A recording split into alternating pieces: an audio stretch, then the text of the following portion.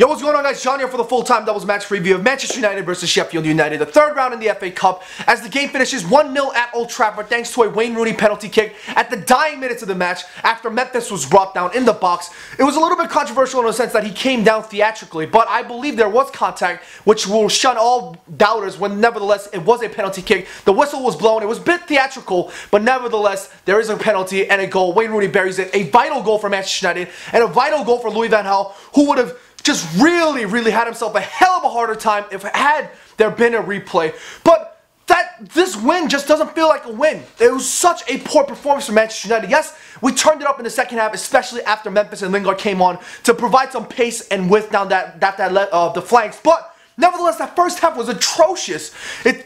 Everybody can agree that the first half was ridiculous. There was a lack of focus, no concentration whatsoever from the players, so rigid, and just no dynamism. There's no fluidity.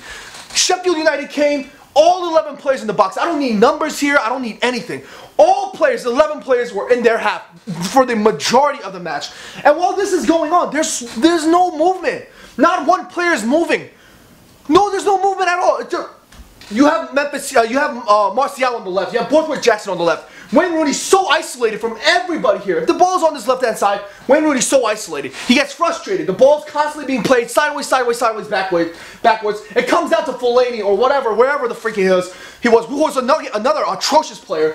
Wayne Rooney's so frustrated because he's isolated. Yes, he's really having one hell of a poor season, but it doesn't account for the fact that he's so isolated, he's so frustrated, he has to come down and get the ball himself. By the time he comes down and gets the ball himself, there's already all 11 players lined up, just like 2-3 players per Manchester United player. He has to turn around and he has to distribute it back out again. Of course he has to, because there's no space in there. So then you have to do another sideways, backwards. You don't need diagrams, you don't need numbers to know that the way we're playing, the way Manchester United are playing is poor.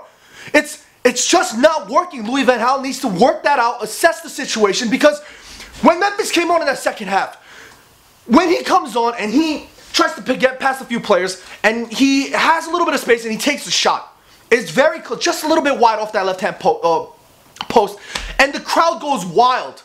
The crowd goes wild as if it was a curler from 30 yards and it pings the crossbar. The crowd goes wild. It was a shot. It went off the side and the crowd goes wild. That just shows you what's going on at Manchester United. There's no excitement, no fluidity, no creativity.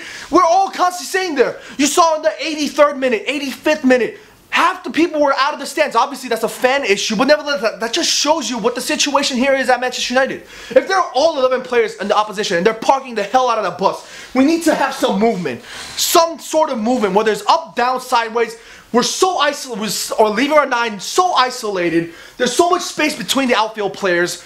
It just doesn't work, Louis van Gaal, and we need to fix this now, or Louis van Gaal really needs to be reviewed by the board, because whether or not you're Louis van Gaal in or Louis van Gaal out, you look at this performance here, and it just shows you how frustrating it is when no players are running. What do you guys think about the match? Make sure you guys get your comments in the comment section below. I will do a more extensive review on my channel at the Global Reds TV, so you guys can check me out there. Thank you guys very much for watching this video, and I'll see you guys next time.